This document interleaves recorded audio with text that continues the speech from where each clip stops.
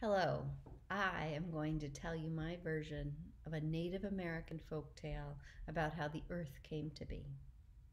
In some cultures, Earth is called Turtle Island, and this is the story of how Turtle Island came to be. So, in the beginning, there was Sky World, where the sun shone and life abounded, and the tree of life grew. Just like this tree here is growing, full of life.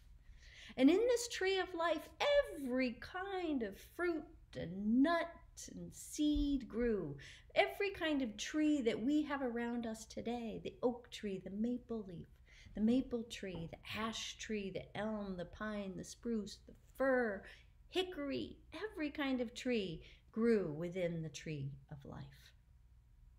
The tree of life was the miracle tree. Now, Sky Woman loved the tree of life, and every day she would go out and say hello to the tree of life. And she would thank the tree of life for all the wonderful gifts that it provided. Not only did it provide fruit such as apples and cherries, but it provided nuts like walnuts and chestnuts and hazelnuts. It provided leaves. It provided shelter. It provided shade from the sun. The tree of life gave so many gifts, and Sky Woman so appreciated Tree of Life. So every day she would come out and visit. Now below Sky World was darkness, and far, far, far below Sky World was water. Water so dark and so deep, where animals lived. No land, just water and darkness. In Sky World, it was bright and light and full of life. But below Sky World, the animals lived amidst the water. One day, there was a storm in Sky World that came along. The sun was pushed aside as the clouds rolled in, and the wind and the rain and the storm came with fury. The wind raged and blew and blew and blew all night. Throughout the night, you could hear cracking and smashing and breaking and all sorts of calamity out there. It was a violent storm.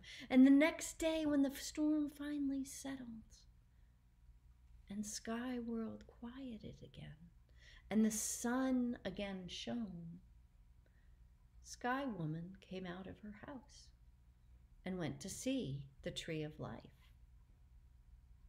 Well, during this mighty storm, the wind had blown so hard that it had toppled the Tree of Life. And when Sky Woman came upon the Tree of Life down on its side, she gasped. Her heart was sick. And not only had the tree been knocked over, its roots had clung to the land and yanked up all the land below it, leaving a hole which exposed the world below, the darkness and the water.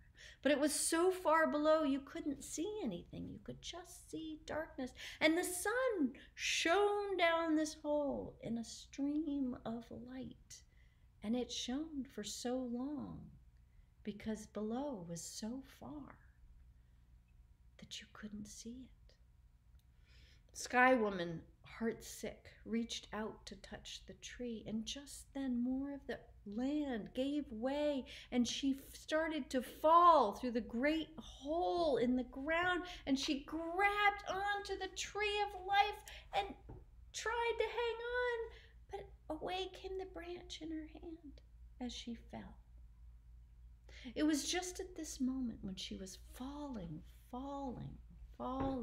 that the animals below were all at the top of the surface of the water, looking up as this shaft of light, this shaft of sunlight they'd never seen before, was shining down. the whale surfaced and looked up. Loon was gazing at the light. Otter and muskrat and beaver and turtle, they all were there, wondering, what is this? And from the light, this tiny, tiny spot of movement. Was it dust? They couldn't tell. It was getting a little bit bigger. Of course, it was Sky Woman falling, but they didn't know that because she was so far away and it took such a long time for her to fall. And that as they watched, they saw that it was a woman falling with her arms spread out and her hair flowing behind her, and she was spinning, pirouetting, down, down, down. Well, the animals knew because they could not see wings on her and they could not see tails or flippers. She did not look like a creature of the water. And they knew that she would not be able to survive if she landed down in the water. So the geese gathered together and they rose up together and gently caught her on their wings. Slowly, they flew down, holding Sky Woman on their wings until they got back to the water. They were tiring because it had been a long journey and they knew they couldn't hold on to Sky Woman that much longer. And so they said, where can we land? There is no land here for her. It was at that time the turtle rose to the surface, offering his shell for Sky Woman to land on. So the geese gently flew down over Turtle, and Sky Woman gently stepped off and stood on Turtle's back.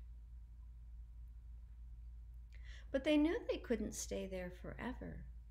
And the animals had heard of legend that at the bottom of the ocean, where none of them had been, there was mud. And so they decided that they would swim down and see if they could bring some mud back up to make some land for Sky Woman. First, Loon, who was a very strong swimmer and could dive so deep, went. The animals waited. Long time later, Loon emerged from the water, gasping for air.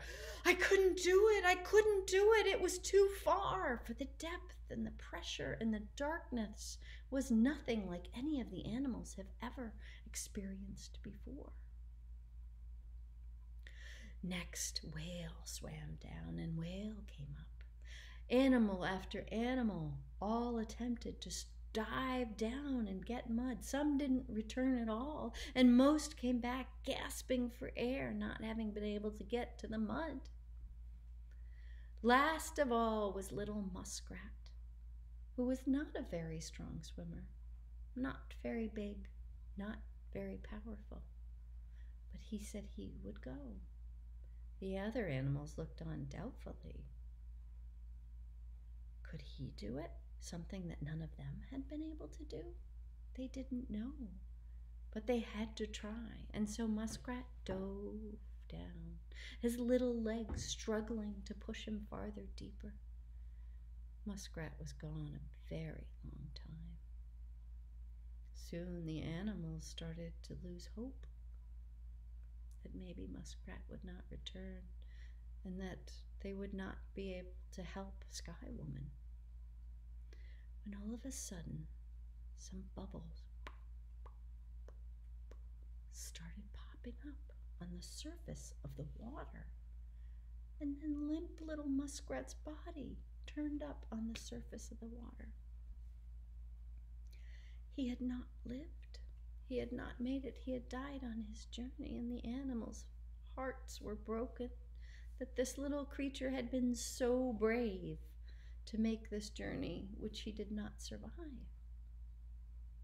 But they noticed that in his claw he was clutching something, and so they gently unfolded his claw to discover that he had indeed made it to the bottom.